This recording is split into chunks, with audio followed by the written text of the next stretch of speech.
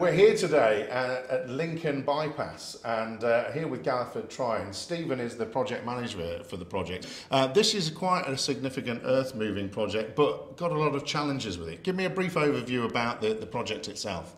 Well, the project itself is 7.5 kilometres long. It's not just a road scheme, it's about taking vehicles away from the city centre and all the associated congestion and pollution issues. Once the scheme is built, there's be something like 25% less traffic. By diverting traffic away from the city centre, lots of other benefits. It brings on new housing, new businesses attracted to the area. You've actually got a huge 1 million cube of material that you're moving with your plant specialist Flannery. You're using 3D machine control on this site, so you're really using the latest technology. You've driven down idle times, and now you're one of the industry leading projects in the UK for idle time, fuel burn, and obviously saving of carbon. So tell me a little bit about how that collaboration has worked and what impact that's had on the overall project. Yeah, well, we know that Flannery's industry leaders. We're very proud to have them on board working alongside us as our LCC.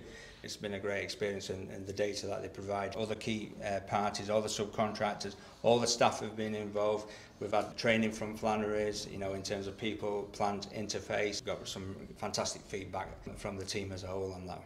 One of the reasons why they're building this bypass is because of the pollution and also because of the road traffic issues they're having in the centre of Lincoln, and there's a beautiful cathedral there. You've actually engaged with the Stonemason and taken materials that have been dug up, and they're going to be used to maintain the cathedral, which is fantastic. Yeah. A chap who's the deputy head mason at the cathedral, he sometimes sends members of his team out to test the material that we're actually exposing on site, and if it's suitable in terms of being for use in their restoration projects, then yes, we're more than happy to supply them with that material for that use. So we've got a project here at Lincoln Bypass which has got all of its different types of constraints. You've got river crossings, you've got environmental things, but what we've got here is we've got a really highly trained operator team from Flannery. We've got a fully CAT fleet that can actually talk to itself, payload technologies, idle times, productivity gains, but what it also does is it gives us a template on how to do complex projects like this for the Galliford Try team and the industry as a whole. So hopefully everybody in Lincoln